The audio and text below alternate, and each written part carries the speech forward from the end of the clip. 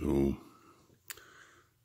one section that's interesting in this book, which is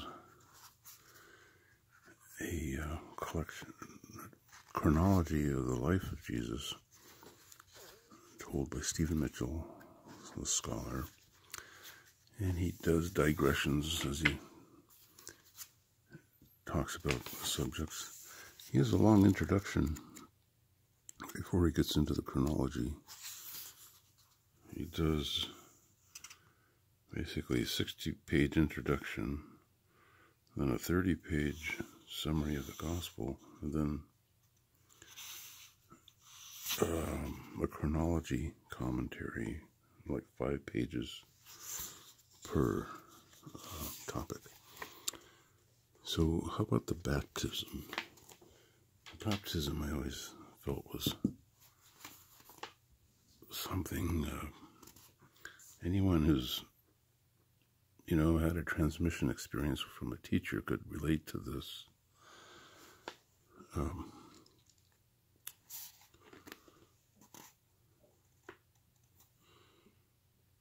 So this is in Mitchell's introduction.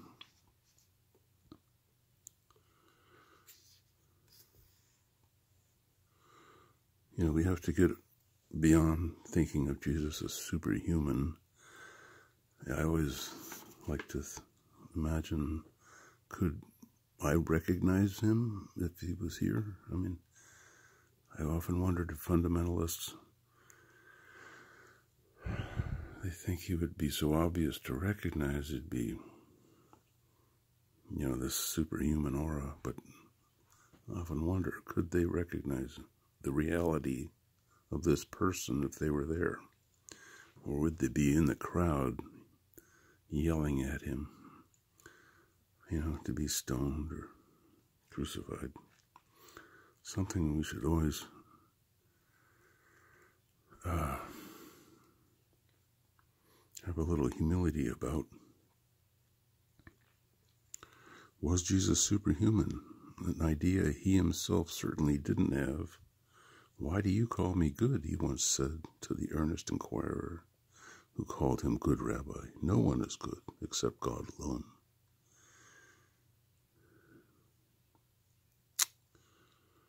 So in his own view of himself, he undoubtedly felt, like anyone who has spent a great amount of time in prayer and meditation, that he was just one partial expression of the divine whole.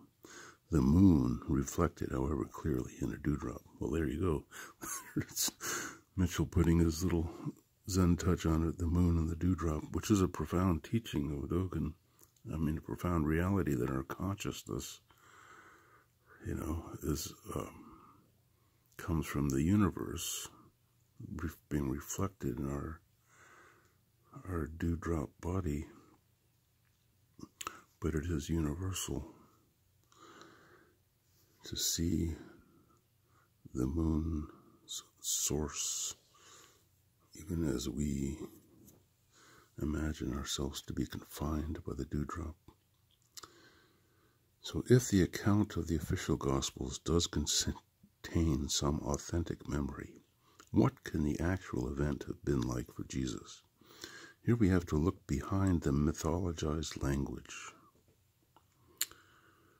The sky splitting apart, the Holy Spirit descending as a dove. What we are left with is the voice of God in one of its myriad forms. Then he describes the situation of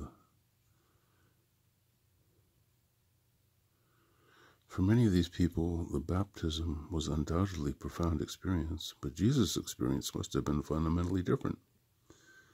Repentance can be a transitory emotion, and the revival meeting is notorious for ecstasies that vanish at the threshold of the ego. Yeah.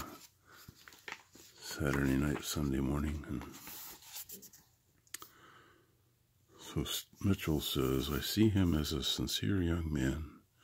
On some unconscious level, he was still struggling with the pain of his childhood. And that is something I appreciate. You got to realize he grew up as a bastard. he was, Mitchell, I think, alludes to who his biological father was, and the virgin birth mythology is something that really has corrupted the whole teaching, but possibly it was a Roman soldier. I think it's not unlikely because it was an occupied country. You get soldiers, and what do?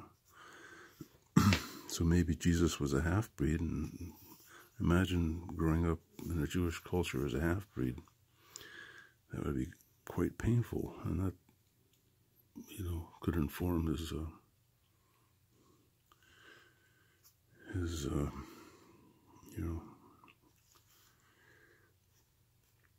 So then he encounters this teacher,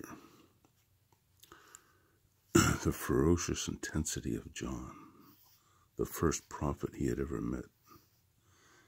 Jesus looked into his eyes, or maybe he was thrust under the surface of the Jordan River. Something broke open, not in the heavens, but in his own heart. He felt an ecstatic release, a cleansing of those painfully hidden childhood emotions of humiliation and shame, of being a half-breed, a sense of being taken up once and for all into the embrace of God. You are my beloved Son. This day I have begotten you.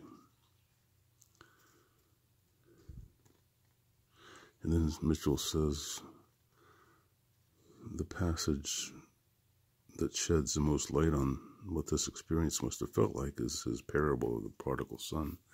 So Mitchell thinks the prodigal son is a retelling of Jesus' own experience of being the prodigal son. And then he talks about echoes in the Lotus Sutra of Mahayana Buddhism. But one thing I appreciate in the baptism is it is a story of Shaktipat, and Shaktipat is not an uncommon phenomenon where, a seeker approaching a guru can evoke the teaching. Dogen says, teacher and student practice mutually. The student evokes the teaching from the teacher. The teacher cannot withhold it if the student's devotion and faith are sufficient. The teaching will be evoked involuntarily, and Shaktipat, which is direct transmission, mind-to-mind transmission, arises. And I have had a small experience of that, and I've read many accounts of it. It's very common in Indian traditions, like with Meher Baba had Shaktipat from the woman on the street who threw a rock at him and hit him in the head.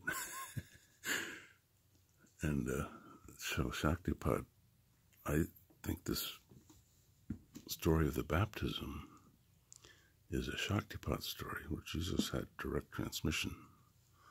And John the Baptist, the teaching came even more profound than John the Baptist had. He probably was surprised too.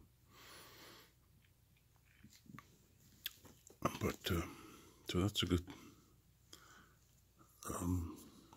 way to understand the baptism, the beginning of Jesus' career. It's an involuntary experience. He didn't know what was going to happen. He just heard, go to the river, and then, see what happens.